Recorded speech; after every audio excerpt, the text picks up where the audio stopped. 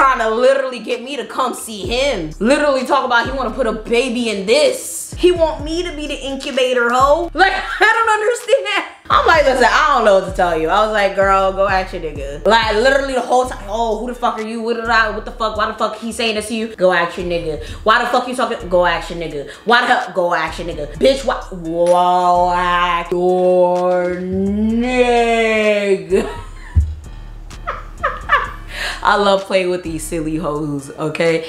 We're not about to do this, bitch, okay? Tricks are for kids.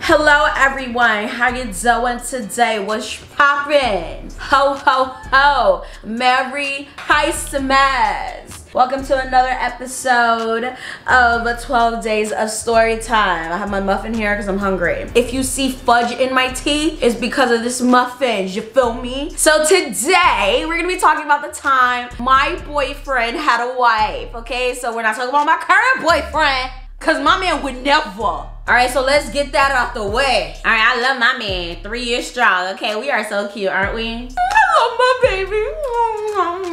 And I know there's gonna be people, oh my God, 3 years? Why are you still not married? Where's the baby? Mind your fucking business. Niggas don't feel like being married yet. Niggas wanna enjoy their time. Mind your fucking business, again. Now this story, I told this story before briefly on one of my channels, probably my Haitian channel, but we gonna tell it again with a little bit of an update because I saw this nigga again recently, and this man happens to be part of a Haitian band, a local Haitian band. Take your choice, take your guess, because I'm actually not about to block it in the comment section because I don't care, I don't give a shit. Okay, if niggas figure out who this person is, I really don't give a fuck because I'm not protecting a damn soul. All right, so yeah, and it's gonna be 2 stories in one, 2 short stories in one. Okay, so grab your tea, grab your snacks, grab everything you need because I'm eating a muffin. Okay, I really haven't ate really today. All I had was 2 boiled eggs and a protein shake, and now I'm having a muffin. Okay, today was gym day. I taught my Zumba class, and now I'm here working.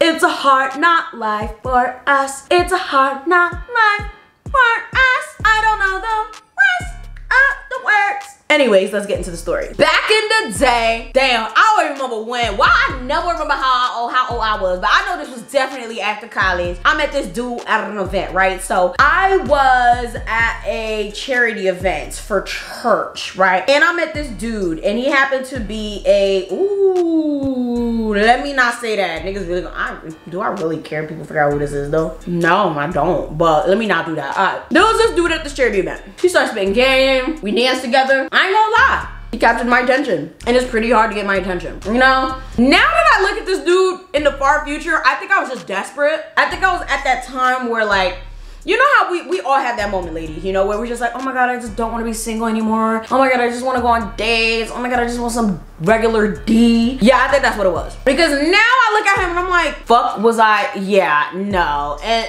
child, this whole situation. So boom. So, you know, we start talking, we exchange numbers, and eventually he asks me to be his girlfriend. I say yes. Like, y'all, I'm telling you, love is in the air. Everything progressed extremely fast. Like, I'm talking about within 2 to 3 weeks, I was this man's girlfriend. And y'all know anything about Haitian men? You could be married within a month. You could be married within a day. You could be married within 3 hours. That's how Haitian men work. Everything moves extremely fast. The men are crazy, okay? So it wasn't weird that we were boyfriend girlfriend within 3 weeks, okay? It was extremely quick. So whatever, we start dating or whatever the case may be, and everything was great. I even introduced him to one of my coworkers, okay? Shout outs to you, Sheldine, what's poppin'? You might remember this, okay? Literally, me and Sheldine hopped off the bus one day, and he came to pick me up at the bus stop because we were going on a date. And literally, I had Sheldine meet him, and that's literally one of the first times I've ever done that. I've never had any of my friends meet any dude that I've ever dated. So I thought it was a serious relationship. I thought this was in the bag. I thought this shit was lit. Little did I know. It starts getting to a point where shit started getting a little suspicious. You know, I started hanging out with this man, my man, so I thought. Every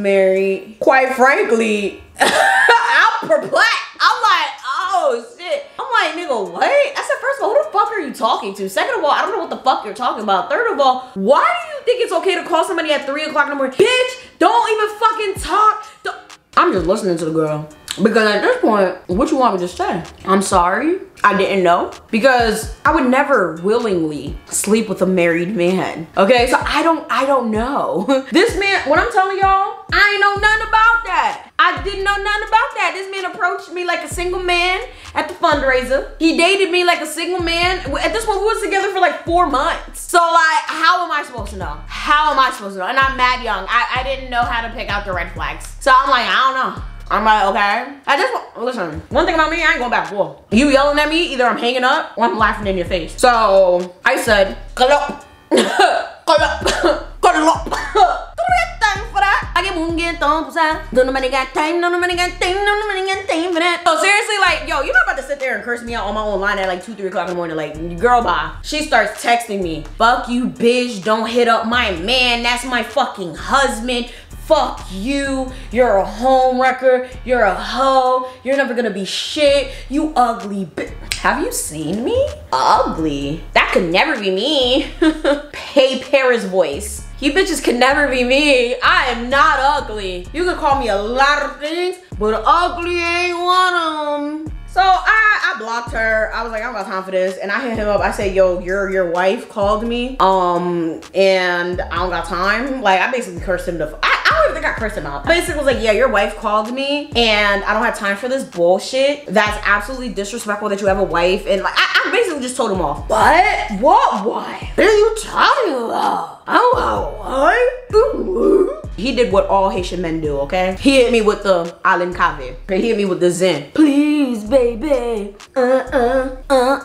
Pack it. Nigga, shut the fuck up. Okay, he's sitting here trying to convince me he doesn't have a wife. He doesn't know who the girl is. He doesn't know what I'm talking about. There can't be possibly anybody who called my phone alleging anything like that. He can't believe this. He can't believe I'm accusing him of anything like this. I said, and run me my $100. Oh, I would never not give you your $100 back. This is absolutely absurd. I can't believe this. I'm like, nigga, I could believe it. So run me my $100 and don't talk to me ever the fuck again. I will talk to you when you're ready to give me my $100. Okay, because I know you're falling on hard times, allegedly, according to your last text messages. Because that's what he said when he asked for the $100, by the way. Then he's like, oh, I need you to meet up with me. Please come see me. I really need to see you. I really want to see you so that we can talk about this. Comment down below. Where do you think he wants to meet me to talk about all of this? Comment down below. This nigga done tried me. Tried me.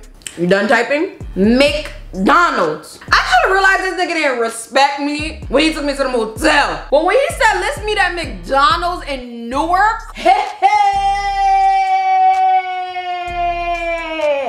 in my mother's voice, I should have really realized he would respect me. He wanted to be at McDonald's in Newark. If y'all never been to McDonald's in Newark on Broad Street before it closed down, you would know that that was a cesspool for ghetto-ness, fights, and shootings. This nigga ain't respect me. This nigga wanted to be to McDonald's. This nigga pulled up, looking all types of crazy, hoodie on. I don't know, the girl, the wife, the bitch probably beat his ass before showing up. He was looking all types of crazy. He had a hoodie on. Y'all, it was just like, yo, now that I actually look back at this shit, I'm just like, yo, what was I thinking, bro? I should have never even showed up. I should have just been like, nigga, I'll talk to you when you have my $100, bro. I thought you want to have my $100. I talk money. Baby, I don't know what's going on. I don't know who the girl is. I don't know who she is. Sir, you know damn well who she is. She's your wife. And I don't want nothing to do with you anymore. I have no idea why you have me here. Anything can happen at any given moment and I'm not here for it. So I'd like to leave. If you would like to discuss this more, you can text me, but I'm not willing to see you ever again. Like literally I ended that shit there, right then and there. I don't have time. Moral of the story. If a nigga taking you to a motel, he don't respect you. If a nigga never took you to his house or took you to a proper date, like at least a proper restaurant, not Applebee's. Listen, I love Applebee's, so I have no problem with a man taking me to Applebee's. Like that's actually one of my favorite places. I don't care, leave me alone, don't judge me. Okay, but if you never took you to a proper restaurant, a proper movie, a proper at least walk in the park, okay, a proper coffee date, like something proper. Don't take that man serious. Don't, like, seriously, don't take him serious. Like, I didn't even peep that shit. I never even went on a proper date with him. Never. If a woman is telling you that she the wife, she the wife. She the wife. And funny enough, I never saw him ever again until recently. I saw him again. I saw him a couple months ago. And then a couple of like years ago, I actually asked him, I said, so you don't remember me? He said, yeah, I remember you. I said, so how's your wife doing? What wife? So he still gonna act like you don't got a wife? You still gonna act like you don't got a... These niggas ain't shit, bro. These niggas ain't shit. Unfucking believable, bro. And he definitely has a wife. Cause I fact checked respect that shit. Moving on to nigga number 2. So we have, I was gonna fuck around and use his real name because I was like, you know what, I really don't care. But I actually still toast to this nigga in terms of friendship, and he cool people. So we're gonna call this boy Christian. So me and Christian go way back. He was one of my first little puppy loves when I was like, what, 7? Like when I used to go to PA or whatever. Oh my God, I love me some Christian. I ain't gonna lie. We have not talked for a very, very long time up until like what, adulthood or whatever. No, maybe high school. No. Yeah, maybe like high school, a little bit, like barely, and then adulthood. So I had a little radio show in college and I would play underrated artists for 15 minutes. I used to call the segment 15 Minutes of Fame. So I had Christian on Instagram and Christian would rap. Since he was a kid, he was a little rapper, okay? He thought he was little Bow Wow, little Romeo, whatever you wanna call it, okay, feel me? And I love his music to this day. Love his music. His music is actually really good. And I really do wholeheartedly feel like he could make it. I feel like if he tapped into his Haitian market and actually did like the whole Haitian American rap thing, he would go further. But what do I know? Niggas never listen to me. But the music that he's put out in that genre has actually gone further than his other music. So clearly I know what the fuck I'm talking about. But anyways, I like his music a lot, right? So he's an artist that I would feature a lot during my 15 Minutes of Fame segment. So, you know, we would talk all the time. He would send me his music, you know, he'd be like, yo, you'd be a lit manager. I was like, nah, man, I don't know. So something that a lot of people don't know about me is that I used to really be really into like underrated rappers and artists. I had actually a blog way back called Unveiled Hype where I would feature unsigned artists and underrated artists and things like that. Like it was actually a really, really big passion project of mine. When I first started my main channel, I really wanted to do fashion and underrated and unsigned artists music reviews and things like that. So like it was one of my main passion projects. And then I realized that underrated artists and unsigned artists were like ridiculously ungrateful and they were pieces of shit. So the passion for that died pretty fast, right?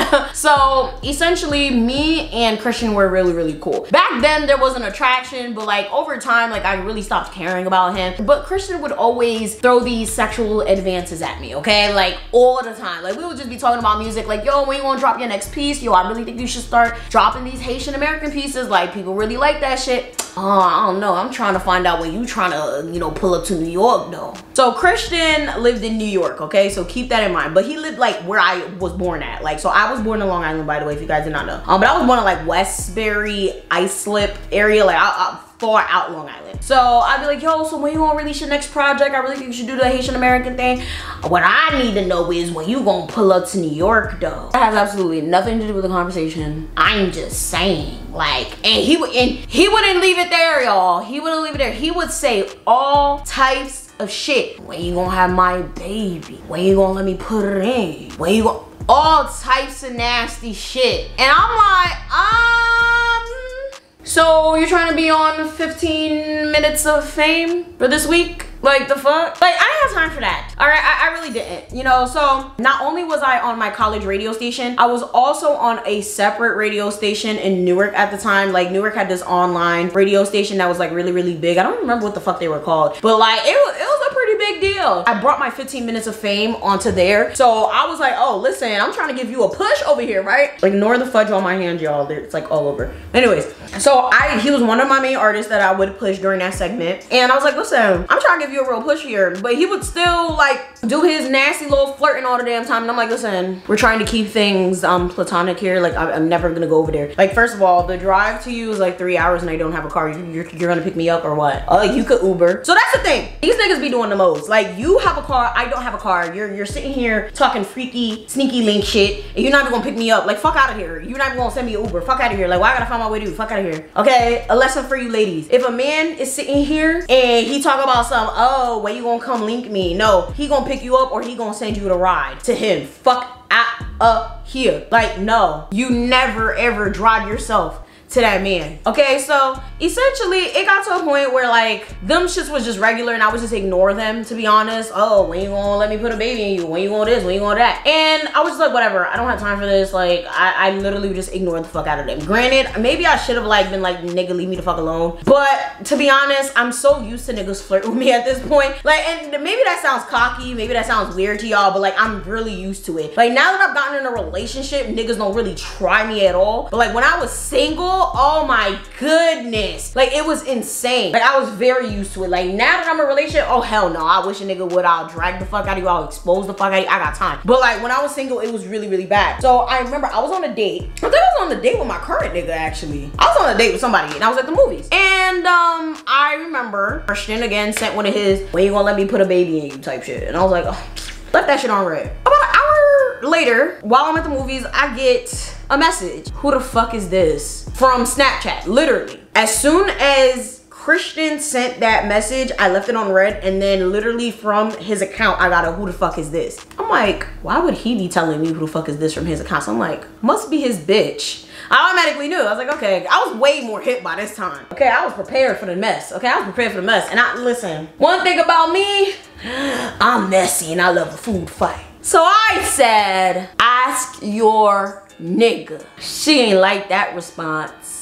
Bitch, who the fuck is you? Why the fuck you texting my nigga? I'm sorry, last I checked, he texted me. Last I checked, he said he wanna put a baby in me. Last I checked, he's saying nasty shit to me and I ain't paying him no mind. Last I checked, you probably need to get a whole new nigga. What the hell you mad at me for, oh? Like, oh my God. So I literally just start sending her laughing emojis. Cause like, I'm not about to do this. Like, you're not about to woman me when I don't even want your nigga. Your nigga out here trying to literally get me to come see him. Literally talk about he wanna put a baby in this. He want me to be the incubator, ho. Like, I don't understand. I'm like, listen, I don't know what to tell you. I was like, girl, go ask your nigga. Like, literally the whole time, oh, who the fuck are you? What the fuck? Why the fuck he saying this to you? Go ask your nigga. Why the fuck you talking? Go ask your nigga. Why the hell? Go ask your nigga. Bitch, why? Go ask your nigga. I love playing with these silly hoes, okay? We're not about to do this, bitch, okay? Tricks are for kids. And I'm a grown-ass woman, all right? So at this point, oh man, silly rabbit. Tricks are for kids, okay? I'm not about to do this shit with you. At this point, I hit up Christian like, listen, your bitch is hitting me up on your Snapchat. I don't know what the fuck is going on, but literally I was trying to like give you an opportunity on my radio show, and now you're fucking it up by having your bitch hit me up, calling me all types of bitches and hoes because you're trying to cheat on her with me, and I'm not trying to give you the time of day. So handle that shit. I will sell and buy you, bitch, in the words of my mother. But yeah, I will buy and sell both you hoes. Fuck is you talking about? Like, the hell is this? Like, I don't got time for this. Like, come collect. In the words of Renee, come collect. Y'all watch Renee? Oh, go subscribe to her on YouTube. She's amazing. Like, I don't have time for this shit. Like, how the fuck is y'all sitting here coming at me? Like, y'all bitches is delusional. If you need to break up with your nigga, break up with your nigga. But don't be sitting here coming after other women when your nigga is coming after those women. Like, girl, bye. So then he's like, oh, I'm so sorry. Like, yo, that's crazy. Like, I didn't mean for that to happen. Like, okay, I'ma chill. Should have been chilled because I wasn't even answering your messages. I literally stopped answering your messages like a minute ago. Like, I kept shit strictly business. I was trying to give you an opportunity and like, you're doing the most. And I remember I was mainly ignoring him because at the time, I think that was when I was trying to be serious with my nigga for real. So it was just like, yeah, nigga, like I don't have time. Maybe to be honest with you, I should have shut that shit down. So that is legitimately the lesson for this one. If you're really not interested in a nigga, shut that shit down. Be like, listen, I'm not interested. I don't want you in that way. I don't like this shit. Just say it because it's gonna cause issues. Because I know for a fact that girl still really don't like me. I mean, who gives a fuck? She could come fight me if that's the problem. It is what it is, you know, like say that you're not interested because it could really cause an issue, but it don't need to be an issue. I'm sitting here getting woman to woman texts that aren't even warranted. Okay, I didn't even know the first dude was married, and then with this dude, I didn't even want him, but he's sitting here talking about he won't put babies in me, and I don't even want to be his girlfriend. Okay, so always let your intentions be known, okay? And if someone's definitely throwing advances at you, let it be known that you don't want those advances if you do not want those advances. With that being said, let me know what you thought about both of these stories down below. Have you went through anything similar? I'm very sure maybe some of you have. I feel like these stories are probably a little bit different. I don't know. With that being said, make sure you guys like, share, subscribe, do all that, and I'm gonna see y'all next time. Bye.